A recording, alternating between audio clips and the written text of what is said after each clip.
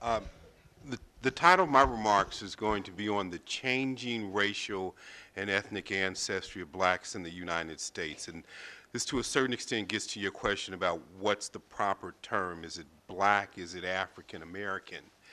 Uh, Historically in the United States, there were very few voluntary descendants of Africa who came to the United States. The overwhelming majority of us were brought during chattel slavery. However, since the 1960s, we've seen an extraordinary increase in voluntary black immigration into the United States. And this is changing the racial, changing the ethnic ancestry of blacks in the United States. And I want to talk about the implications of that, but there's another trend as well that's occurring at the same time. And that is, once again, historically, if you had one drop of black blood, if any of your ancestors were black going back 5, 6, 7 generations, you were considered to be black. But since 2000, the federal government has changed the definition of what it means to be black. So now if you have parents of a different race, if you have a black-white child, a black-Asian child, they're no longer actually considered black. They fall into sort of a multiracial category or two or more races category. Indeed, the other historical thing was that black people could not define their race. Race was a socially ascribed characteristic. Up to 1960, 99.4% of Americans were either black or white. 99.4%. So with the notion that any person with any black blood was black, you could instantly tell a person's race based on their appearance. But now in 2015, we've had substantial immigration from Latin America, substantial immigration from South Asia, substantial immigration from the Middle East, as well as increases in multiracials. So now it's not easy to tell a person's race based on their physical appearance. So many multiracials, and you'll hear from my son who's a multiracial in a minute, but also light-skinned blacks are being asked by others, what are you? And therefore they have some control over their racial identity. So those are the two themes I want to talk about. So I'm going to start with black immigrants. So can you go to the next slide? Okay. In 1970, only 1.1% of the black population was foreign born. This increases to 4.9% in 1990, to 8.8% in 2010, and actually goes up to 10% in 2012. So right now, 1 out of 10 blacks in the United States are foreign born.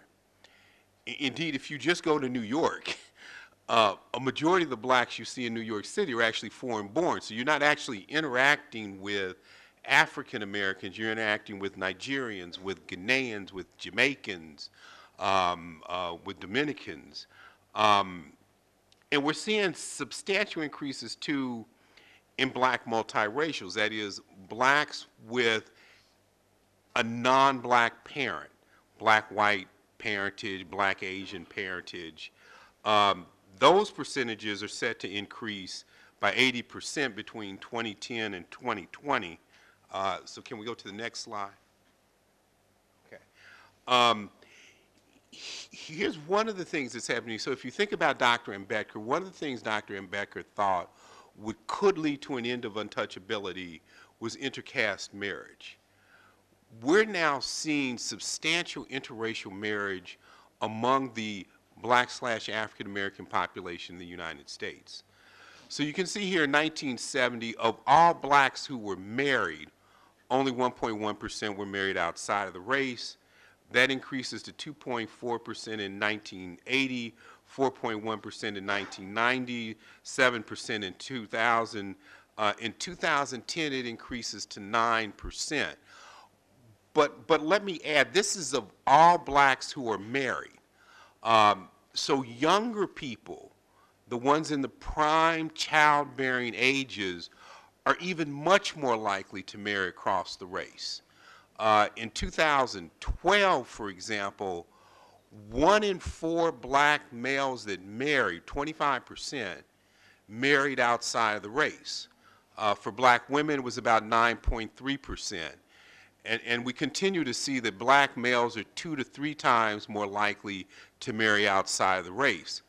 So with this substantial increase in interracial marriage, we're now seeing substantial increases in the black multiracial population.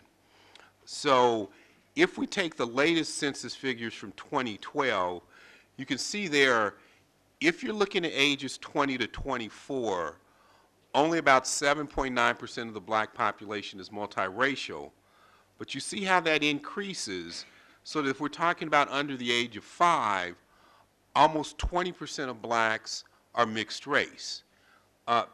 If these current trends continue, within a generation or two, a majority of the black population in the United States will actually be mixed race. And because they're mixed race, they will more and more assert an identity that's different from that of African Americans. So let me now start to talk about that. There's some very distinct differences between the cultural identity of black immigrants and the cultural identity of African Americans.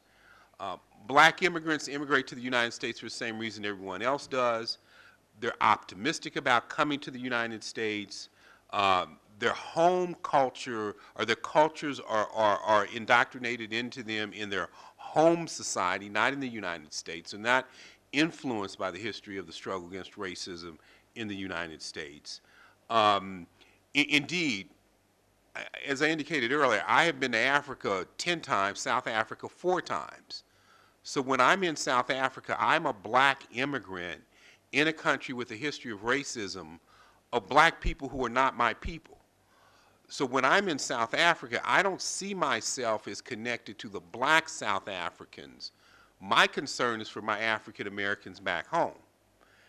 And whites interact with me very differently than they interact with native South Africans, black South Africans. There's no history of discrimination against us. We're good friends. We can joke. They don't worry about what they say.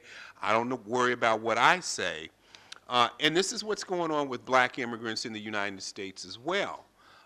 They're simply having a very different experience with race than your African Americans. And of course, their percentages are increasing in fairly significant numbers. With respect to black multiracials, the research on the racial identity of multiracials tends to show that black multiracials have a very different racial identity from African Americans. They generally tend to fall into 1 of 3 kinds. One, they either assert that they're multiracial.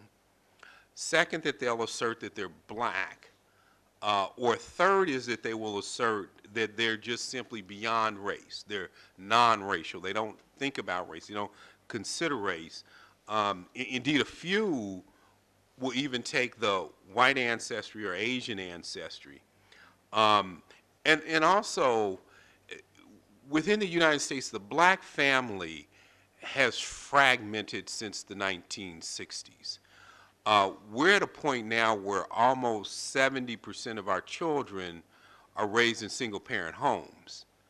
So when you put together that black males are more likely to have interracial relationships with white females, and with the breakdown of the black home, it means many black multiracials are actually being raised by single white females.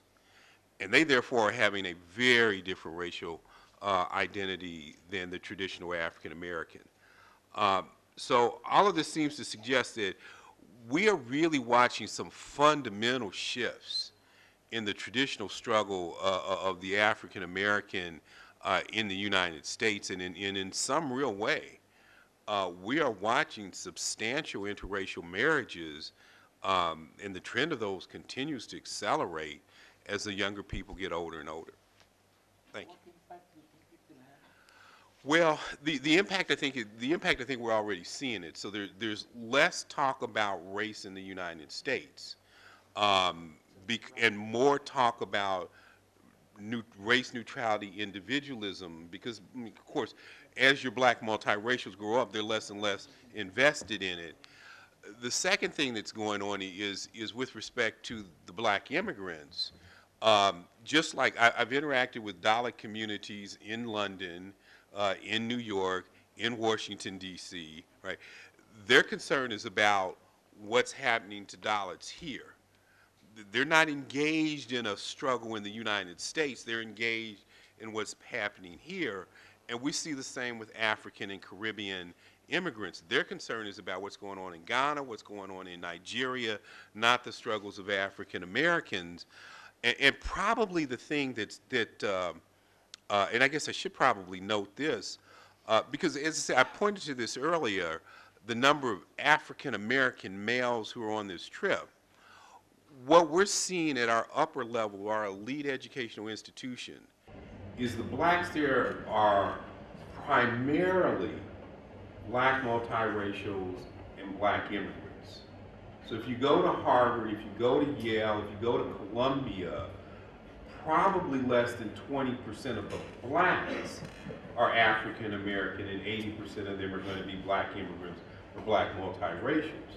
So that means going out into the future, the African Americans who've been writing this scholarship for the last 50, 60 years are slowly fading away from the scene.